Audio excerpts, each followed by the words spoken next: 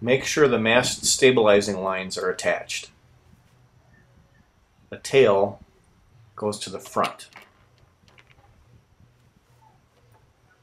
The lines are on the outside of the shrouds.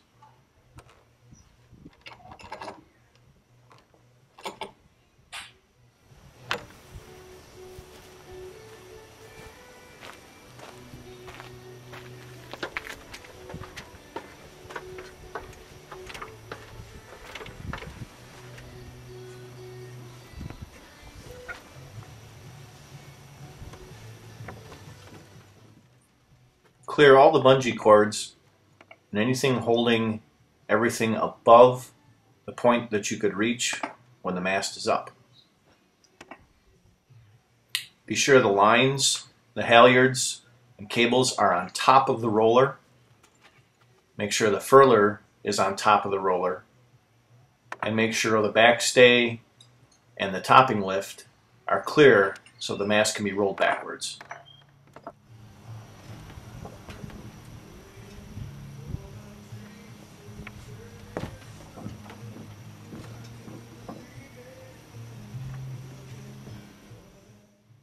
At this point, the Ginpole is strapped to the mast, so we're removing the bungee cords and letting the line down so that the Ginpole can be set up.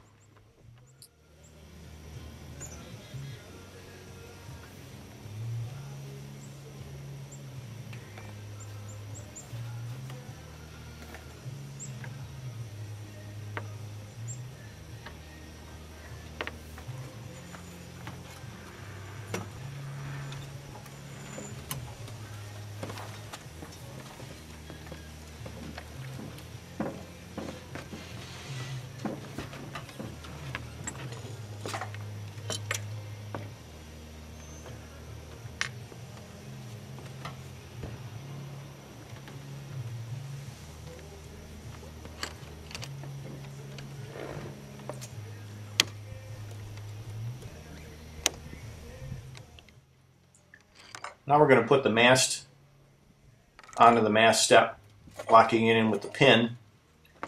We've got to make sure that our stabilizing lines aren't too tight and that they're clear.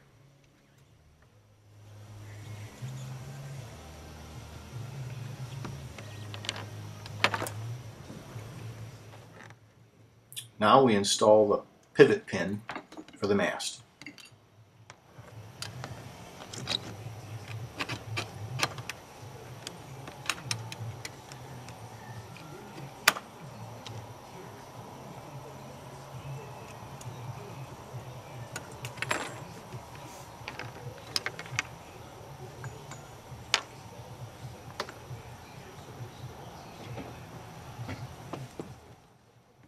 Now we're going to install the Ginpole, and we're going to use the front pivot pin for the mast.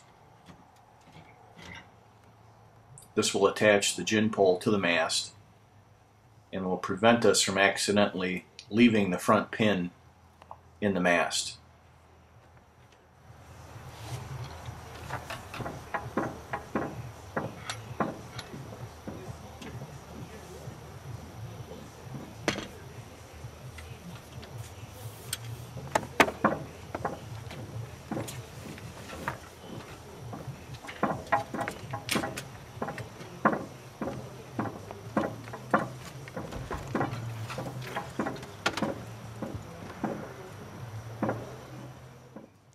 Don't forget to remove all the bungee cords that are out of reach, like I did.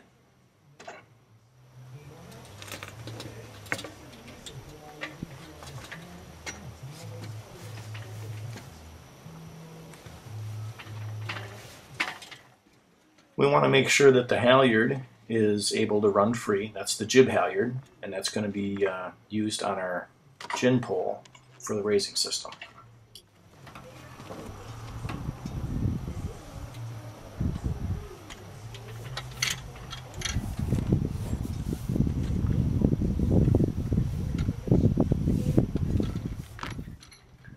Unlike the previous version where we had the stabilizing lines on the Ginpole, This system doesn't need it, and therefore the Ginpole is much easier to put on the mast. We just use the pin. Again, the pin that's being taken out right now is the pivot pin, the front pivot pin for the mast step, and we can install that then in the holes in the mast.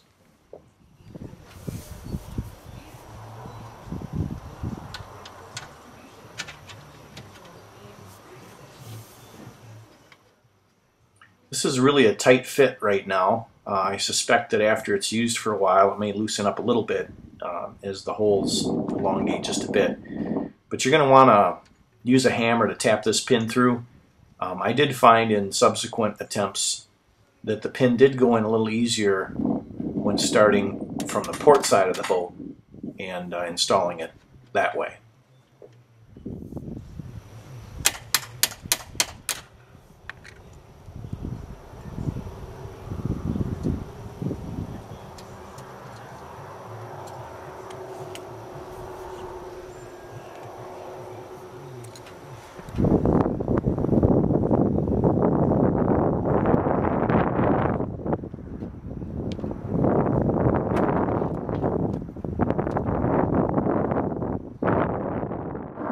We're going to double check and make sure that our backstay is clear, that all of our cables are clear, and here we're going to tighten up the mast support lines. And what we're going to do is loosen the rudder fitting so that the rudder can turn a little bit and the mast can lean off to the port side of the boat.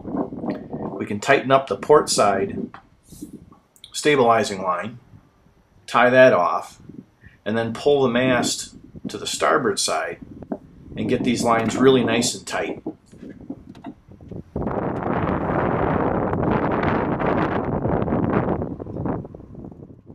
Now we're moving the mast off to the starboard side.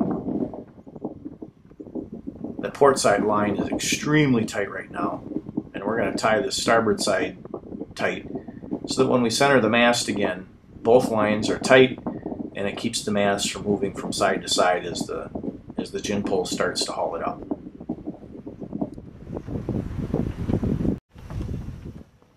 Now we're going to take our Ginpole uphaul line, whatever we want to call it. We're going to run it underneath the shrouds, and I should have run it underneath the mast stabilizing line as well. You can see the line is going over it, underneath the shrouds as it should, but I should have gone underneath the other line also. It doesn't prevent the mast from going up, but it would run a little better if it were on the inside of everything. The initial pull is fairly substantial. Got to lean into it a little bit, and if the mast wants to move one way or the other, you can just grab the 5-to-1 lines right behind my right shoulder and move it either way a little bit if you need to center it.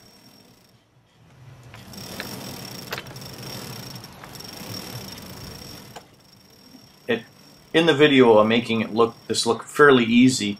It's still a pretty substantial pull. I would say there's probably 30 to 50 pounds of pull required, and using a winch handle on the winch and having someone turn that would most likely make it a lot easier.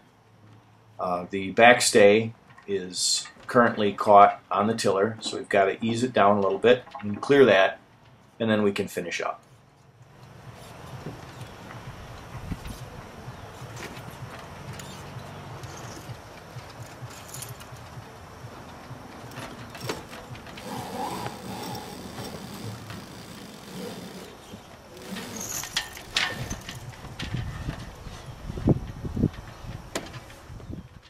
From this point, it would be time to take off the bungee cords holding the furler system and attach the furler as the forestay and finish rigging the boat. Once that's done, the Ginpole assembly can be removed. The pin that's holding the Ginpole to the mast can be installed at the mast step, and the boat can be finished getting rigged and ready for sail.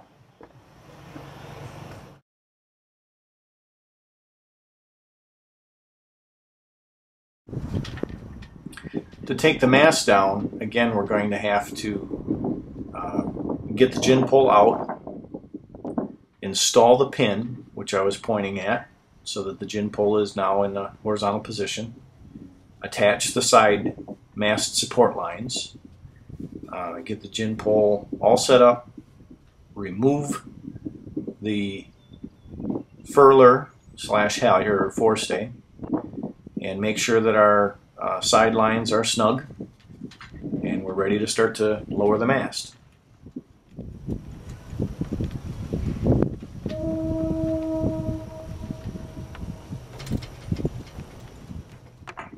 Very little tension is required to control the mast while it's lowering, so you really don't need any wraps on the winch. It's more of a problem.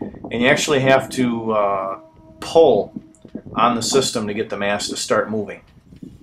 It won't drop by itself unless you're in some kind of gale, I would imagine.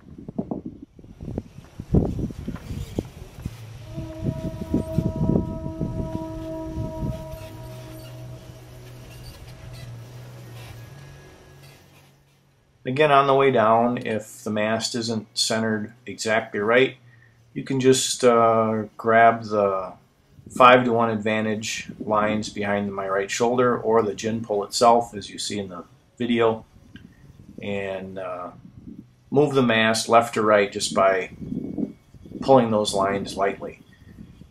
You should be able to easily center the mast in the track with very little effort at all. You can see I'm doing this with one hand. There are no wraps on the winch, and it's pretty easy to do. For trailering, we're going to remove the Ginpole from the mast, but we're going to leave all the other lines attached. And this way, when it's time to step the mast, it's extremely easy to do. I'm going to demonstrate that procedure here.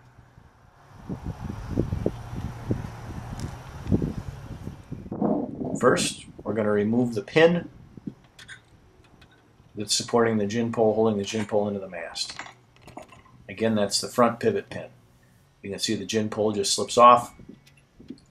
We'll end up moving the butt of the Ginpole towards the top of the mast for stowage.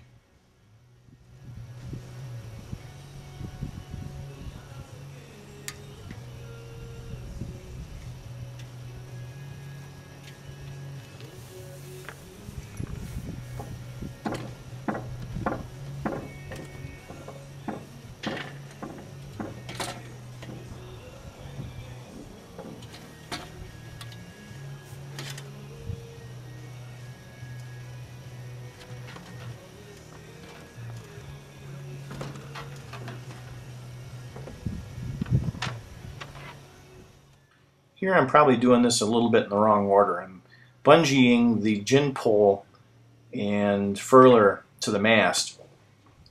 But the first thing before that would be to loosen the mast supporting lines. In order to get the mast to roll all the way forward where it needs to be, those lines need to be slacked about 6 inches. You're going to see me do that in just a moment, but it's easier to do that before you strap the Ginpole to the mast.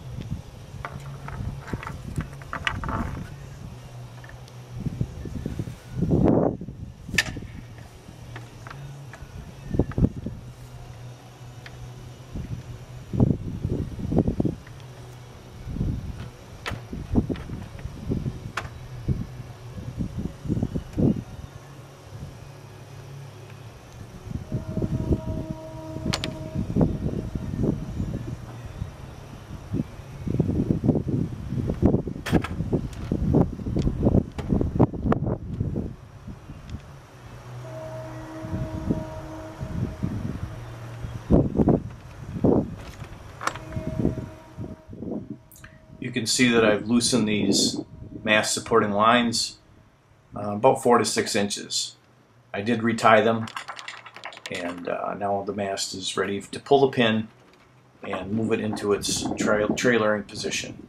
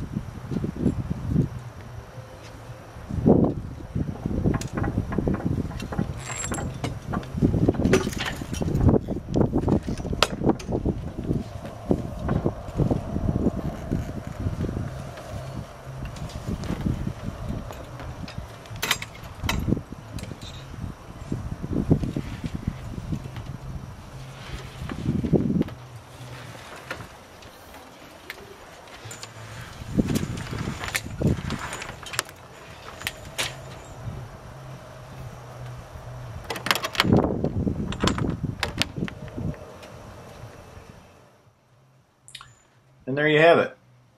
Ready to bungee the rest of the lines on and make the boat ready for trailering.